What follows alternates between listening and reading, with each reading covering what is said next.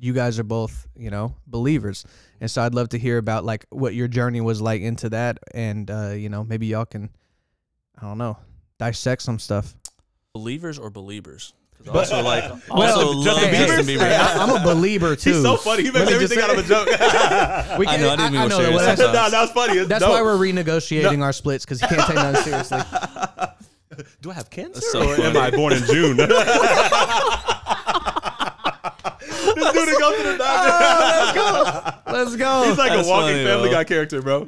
That's so Okay, funny. so my main question, man, is where does it originate? You know, like for me, it was my family. Yeah. What about you? Train up a child in the way, and they'll never depart from it. Yeah, I think it's my journey was like very personal. Mom grew up in the church. My mom was a, you know, I'm talking about like, she kind of still is a little bit, but not too much. But she was like a Pentecostal, like church going, Shouting. You know, we Cloth on the forehead. went to a Baptist church, you know, my whole life, right? And then she was like, "You got to go to church every day, every Sunday, every Tuesday, like." And I was going to church a lot. And when I turned, like, I think it was like 14, 15 maybe, she gave me an option. She was like, "Hey, do you want to go to church this Sunday?" And I love my mom for this, by the way. And I was like, "No, I don't." And she was like, "Okay." Like, there was no like fighting. This was when you were Like 14, 15. Got you. She Okay. didn't fight me on it. She was just like, "You don't feel like going? That's fine." That's good. And she still went, and she still did her thing. She never hounded me. She would always say things like, you know, God is good. And she would talk about God. She wasn't afraid of her faith. And I became like a devout atheist, right? I was like converting my friends at school. Like, "Man, how do you know this?" And I was breaking apart the Bible, and I was like really telling my friends, like, there is no God. And that journey was interesting because I'm in a household with a devout Christian. Like, she was like going to church, and her son, who I was like everybody used to be like, "Oh, Norman, he's gonna be so special. He's gonna be a little whatever." And it's like, I'm in high school, I'm straight up atheist. Like, I don't believe in this. And it was crazy because I saw no logic in it. I was like, "Where's the logic? Where's the logic?" I'm like, "All of y'all are crazy. Like, y'all be praying for stuff." I'm like, "I'm broke. My mom go to church every Sunday. She giving her money to the pastor. We broke. They ain't never paid my rent. Like, you know, they ain't making me rich. He got a Bentley." I said it in one of my songs. The pastor in the Bentley, while we walk into his ministry, the industry instantly take a liking to you and me. And I was like, the church did worse to us than Liver King. But anyways, that's what I meant. Like, I was like, literally, like, there were times where we had to catch cabs, walk to church, or catch the bus. Like, my mom was like really trying to go to church. And still paying tithes. And yeah, like, you see what I'm saying? And I was like, bro, this don't make no sense. So my faith journey is like a lot different. Like, I didn't just grow up like believing in it. So how did you? I'm on the edge of my seat, bro. How was that journey back into faith? Frank Turek, Frank Turek. Yo, I'm telling you, bro. Hey, y'all are a match made in heaven, bro. So for Frank real. Turek, this is a very logical person. yeah. And then I like, you know, I like John Lennox. yeah, John And Lennox. Stephen Meyer. Yeah, My favorite's actually Jesus Christ. yeah, right. So John Lennox is dope too. John Lennox is dope. He's a mathematician. Did he write the Bible? Yeah, didn't he debate Dawkins or Hawkins, or he debated somebody? John Lennox debated Dawkins. Yeah. So Anyway, sorry, go ahead. Yeah, but yeah, it was Frank Turek, and then it introduced me to a guy named Vodi Bakum. And then like Vodi Bakum was real like monumental too, because I never really saw like black men in that space. And I'm like, okay, now I'm getting the knowledge side of it, the logical side, Right. where people aren't just talking about God is so good and we're raising our hands and Yes. you're holy. Our God is awesome. If you know him, let's sway with me right Yeah, now. bro. That's a good point, man. Yeah. I had someone ask me, my mom actually, she was asking me, she was straight up just the most, it caught me off guard when she asked me. She goes, "Yeah, she's like, people say like, you know, God loves me and he loves me unconditionally, but like, why should I love him?" Right. And it was such a basic question, but I was like, yeah, she has nothing in her life that represents from what she was looking at, nothing in her life that represents anything good to her. Yeah. You know, she was in prison for, you know, at least 6 years of her life. Dang. She lives in a trailer. She got no job, no car, no money. So it's like, it's a hard question to answer. Yeah. So I get that. It's like, how do you find the logic in an illogical situation? And so I'm curious to hear where because I don't come from that at all. Honestly, bro, I think it's just one of those things where like, if you're chosen, you're chosen. Like, I strongly believe that. And a lot of people are put off by that. And I think that, like, if you understand it, you understand it. And if you don't, that's fine. And we can still come together. We can have conversations.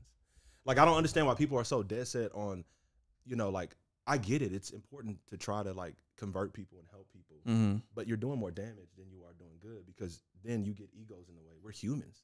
Mm-hmm. We're fallen people. That is literally the thesis of the Bible. Like, we are falling and we need a savior. Right. We are flawed people. Mm-hmm. So what makes me think that a flawed man is going to do justice at explaining something that is way beyond our understanding? Mm-hmm.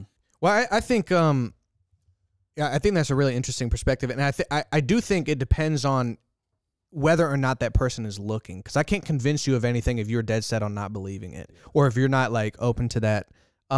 What I do think, and this is a quote through Dennis Prager from somebody else, I can't remember, but essentially the theme was that the best way to convert people to Christianity is by being a good Christian, and the best way to push them away from Christianity is by being a bad Christian. Meaning, like, you know what I'm saying, you profess to believe these things and be good, but you're not acting it out, and therefore I feel like this whole thing is hypocritical. But I feel like some of the greatest the greatest people that I know that are believers is like they've never really explicitly just had religious conversations or tried to push that. Yeah. It was always a situation where like maybe I would ask a question, or maybe it would come up in conversation, but the purity though, the commitment to betterment of self and dissolution of the ego, that came through. And then you start to go, oh, okay, like this person seems really happy and joyful and peaceful, and they forgive people, and like these are all admirable traits. Why is that? Oh, and then you could ask them, and they'll be like, well, I mean, you know, I have a relationship with God. You know what I'm saying? So I think that maybe is like almost a middle ground from, you know what I'm saying, from doing this thing where I'm like, bro, trust me, you got to believe, facts. You know what I'm saying? But rather just being like, yo, like I'm going to just be an effector of good, and other people will pick up on that. And if when the conversation happens, when they're actually looking for it, you got it. That's synonymous though. I feel like you do that too, by the way. I appreciate to give you credit. Thanks, man. And I definitely look up to people who do that as well. And I'm like 2 years into my faith, my relationship with God, so I'm so new. So I'm learning a lot, and I think that's what Nate said is a good assessment of that. And I also had a realization in the last couple of weeks though, which was like Jesus. I mean, the entire Christian faith is based around that idea as well. Like the whole Bible is a collection of stories. And every time that Jesus walks the streets, it's always people hearing of this man named Jesus, and they have to find that person, and they have to seek that story.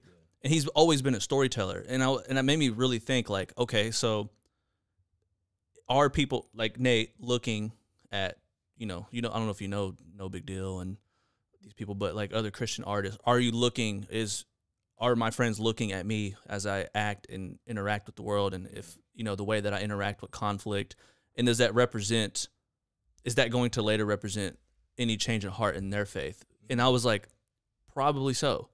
That's how I went. And I didn't think, when I really think about it, I was like, when I had my moment of coming to Jesus, what happened was, I won't even get to the story, but what happened was I was like, okay, I have all this conflict in my life, and I'm trying to think of the best way to deal with it. And just like you said, what was the quote about family?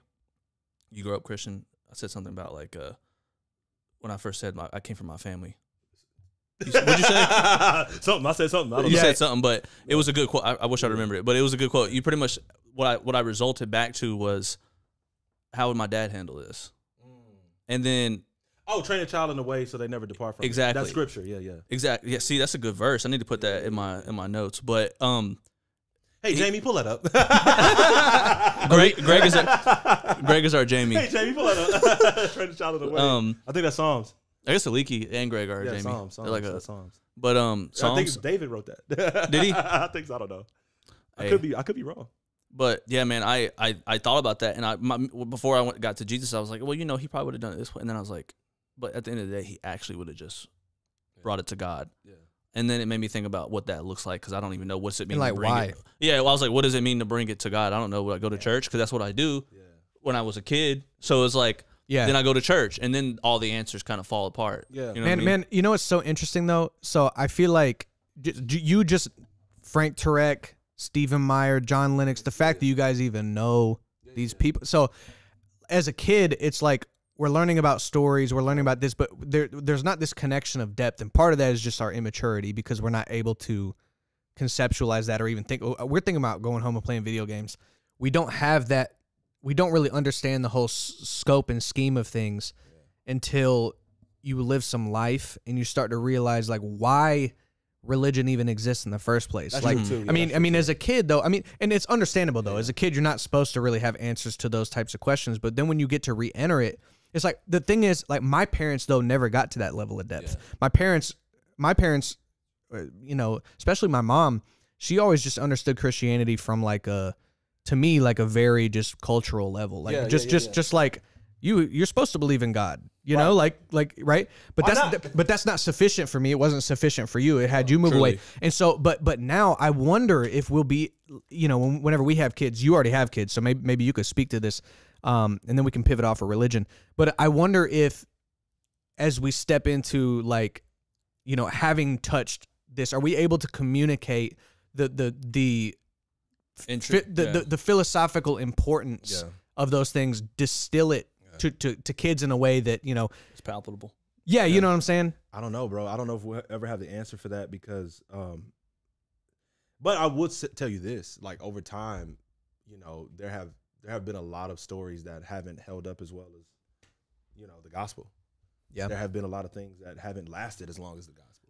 Bro, I love that conversation. Yeah, and the reason I want to ask you this is, with your newfound, I guess, logical explanation of faith, did you ever go back and chat with your mom about any of these types of I talked to everybody. I lost friends.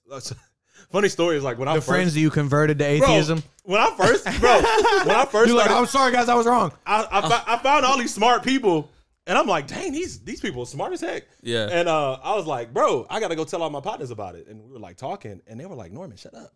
And I'm like, but look, bro, this is life or death. Like, you know, and I was so, you know, bro, I was so zealous, like overzealous, to the point to where like I was condemning everything. Right. And I remember having these conversations with everybody, and they were just like so put off. What about your mom though? The reason I asked about your mom specifically is because my experience was that I thought that I had come across these like life-changing, logical, scientific explanations for why God is logical. And then I used to think that my grandma and my dad's conversation about God was always rudimentary, and then I went back and I found out they were way more tapped in than I ever imagined. Well, so I'm curious about what your experience is. I ran it like so.